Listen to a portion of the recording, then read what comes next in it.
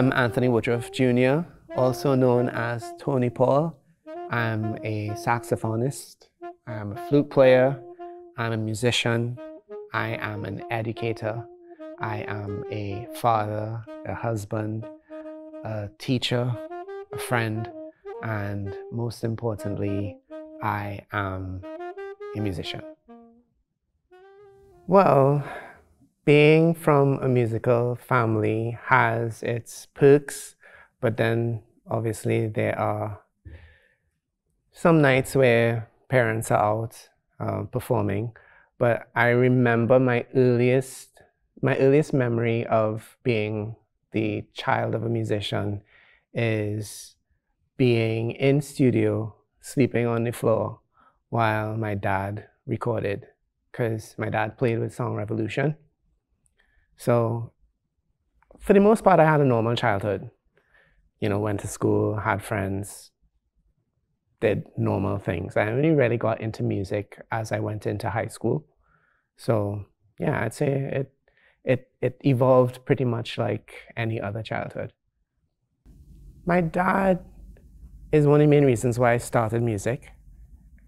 He's a musician, and initially I wanted to play trumpet just like him, but he said, you know, your name is Anthony, my name is Anthony, there's going to be a lot of confusion, so you probably should not play trumpet. So the next choice was saxophone, and it just so happened that I played saxophone very well as a young musician, as a young person.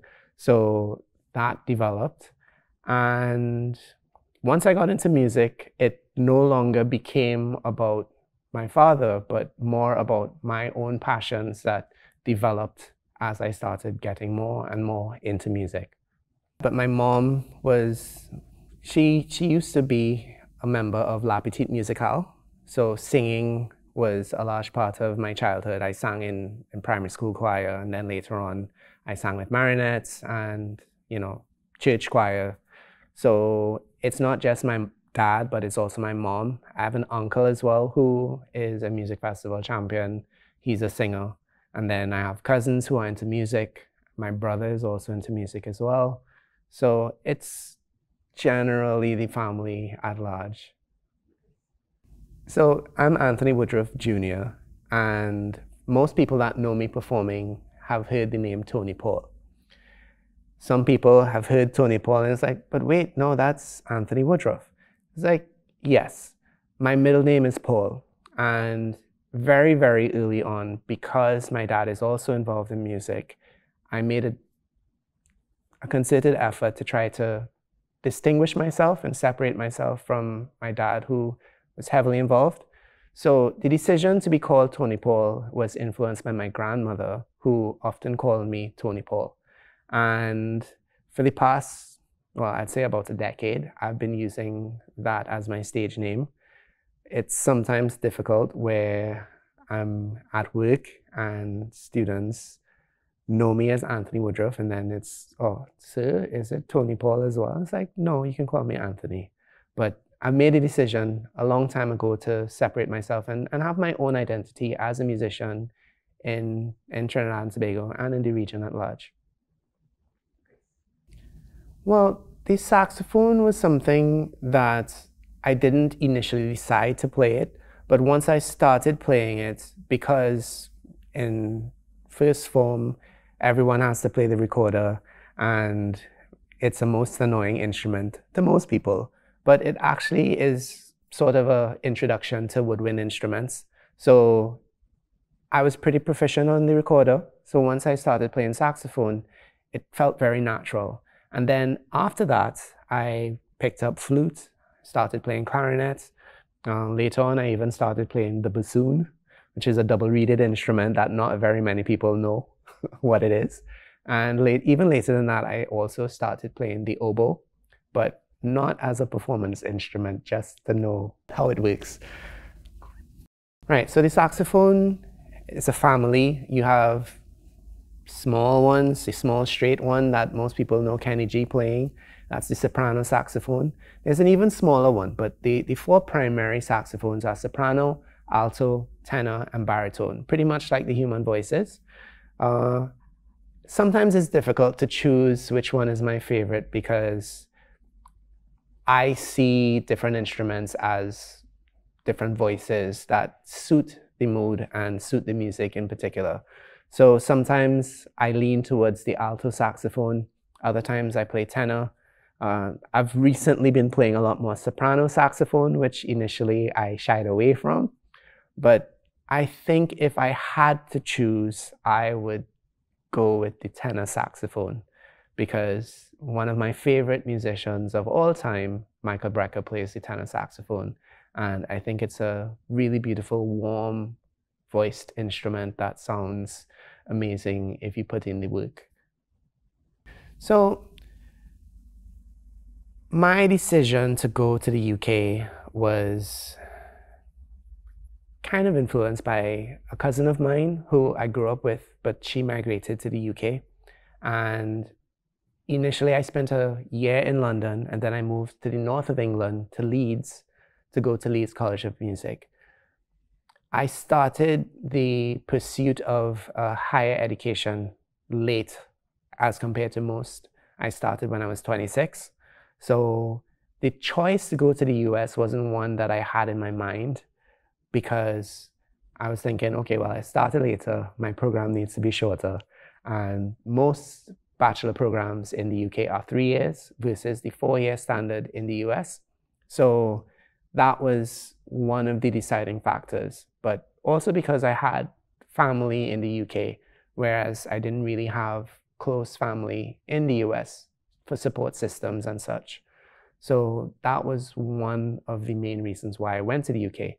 London was an incredibly busy and shocking environment for me because there's so many things going on. It's easy to get lost in the bustle.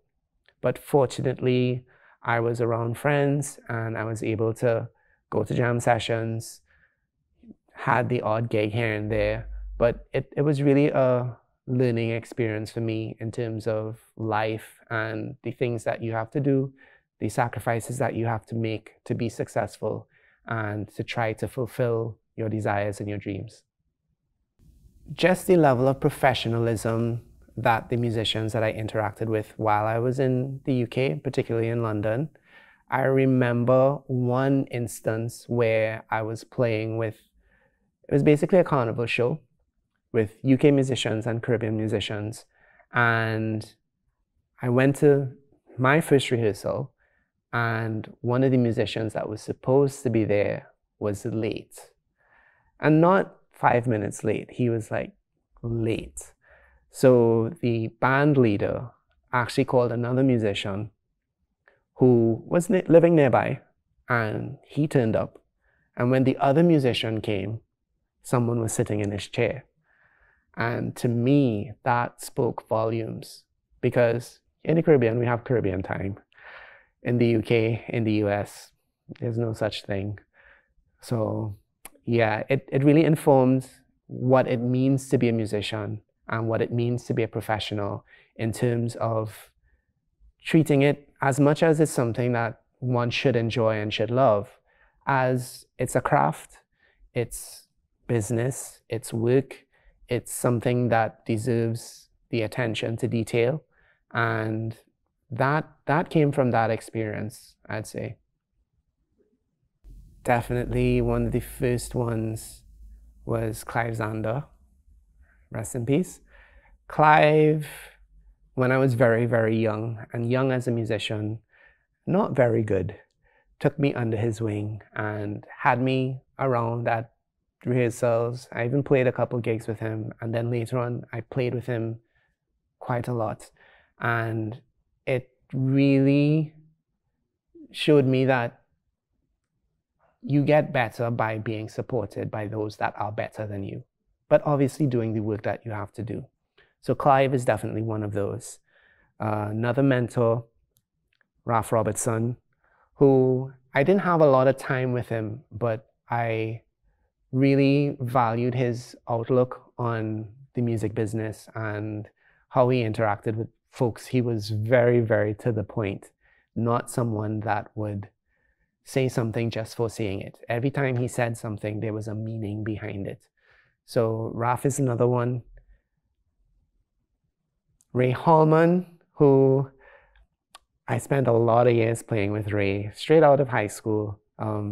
Ray actually taught at Fatima College, where I attended school.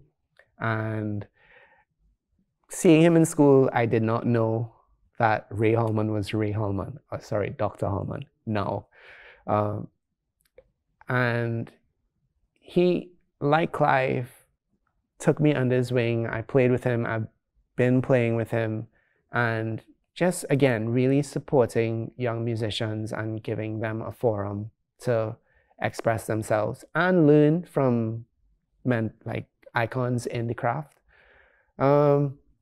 There's one other musician that I must always mention because he changed my outlook on what it means to perform and to improvise. Ron Acqui, who I played with years ago in a Latin band.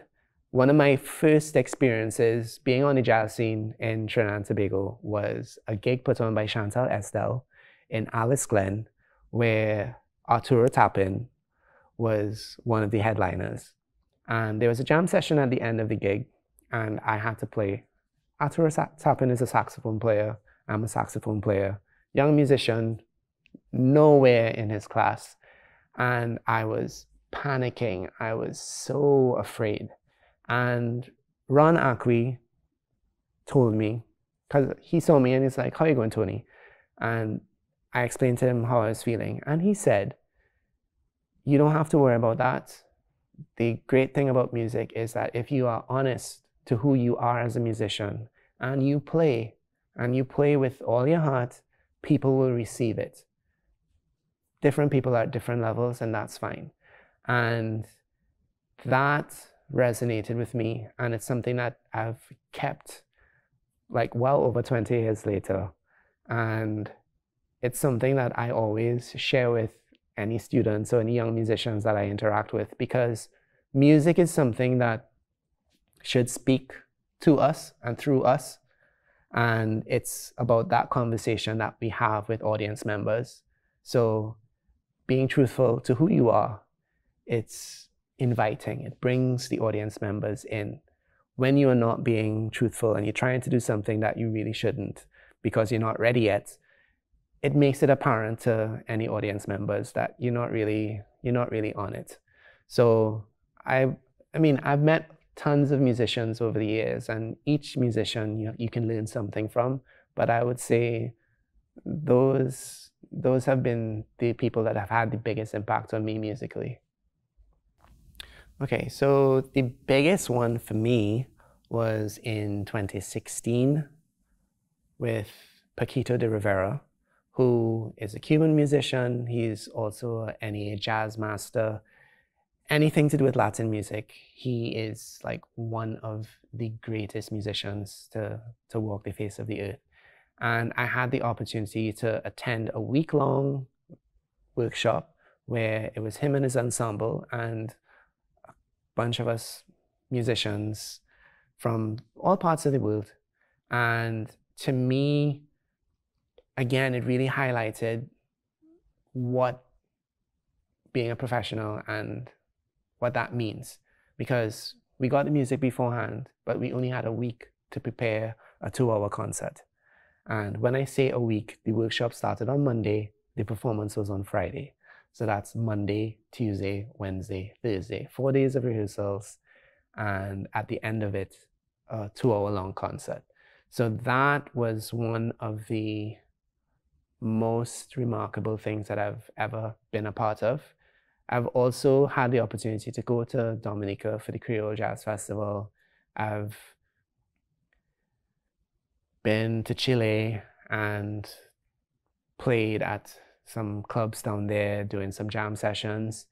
But I would say definitely that experience in New York at Carnegie Hall with Paquito and his ensemble and other young musicians was definitely the highlight for me. Okay, so the biggest one for me was in 2016 with Paquito de Rivera, who is a Cuban musician. He's also an NEA jazz master. Anything to do with Latin music, he is like one of the greatest musicians to walk the face of the earth.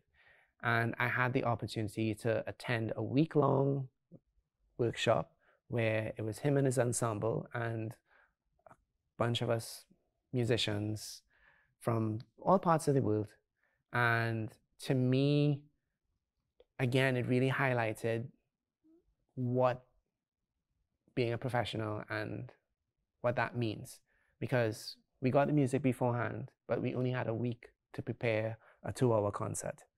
And when I say a week, the workshop started on Monday, the performance was on Friday. So that's Monday, Tuesday, Wednesday, Thursday, 4 days of rehearsals, and at the end of it, a 2-hour-long concert. So that was one of the most remarkable things that I've ever been a part of. I've also had the opportunity to go to Dominica for the Creole Jazz Festival. I've been to Chile and played at some clubs down there doing some jam sessions. But I would say definitely that experience in New York at Carnegie Hall with Paquito and his ensemble and other young musicians was definitely the highlight for me in terms of international experiences. Well, coming back out from the 2-year shutdown, a lot of events are happening. So I think generally there's a lot of potential where our industry is at right now. There's a lot of help in terms of music TT. There's educational opportunities at UE, at UTT, where I work, COSTAT, even CUC or University of Southern Caribbean. Yeah. But I think there's always a lot of work, and the mindset of the musicians as well as the mindset of the audience is something that needs to shift for us creatives to have a chance. And why I say that is because we've gotten so accustomed to going to an event and it's about the event and less about supporting live music, that most audience members, it's really a dedicated small group of people that make that effort. And I think that goes back to the value that's placed on the creative industries. I'm sure people have heard, oh, you can play music, but get a real job. I'm sure people have heard that thing. And that speaks volumes to the mindset of what people think the arts are. And I think once that changes and young people are allowed to pursue their passions, because creativity is something that is the lifeblood of society. You can't have entertainment without creatives, without music or without drama, or without art, without anything that has that creative spark. So our industry, I think we are starting to get there, but like I said, some mindsets need to be shifted. For the musicians, the idea of professionalism and standing for their values and demanding respect, and while putting out a very high quality product. The product needs to be high, right? That's the first thing. But also with the audience, we need to make sure that people receive and accept and support what we're doing. The workshop performance at Carnegie, but recently I had the opportunity to lead a group of young musicians at a performance in Trinidad put on by Production One, who normally run Jazz Artists on the Greens. And out of 12 musicians, 10 of them were either current students of mine or former students of the Academy for the Performing Arts where I work. So for me, that was something that I was incredibly proud of, because the level of performance was exceedingly high. I think I did a great job as well. but more so the support from my students and also from the alumni of UTT really made it a wonderful performance where there was pride and just joy at being a part of something that looked forward.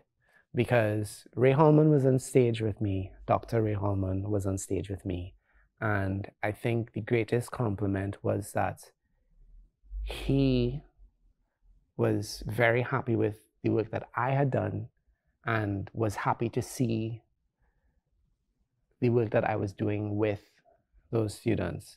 And it just went to show that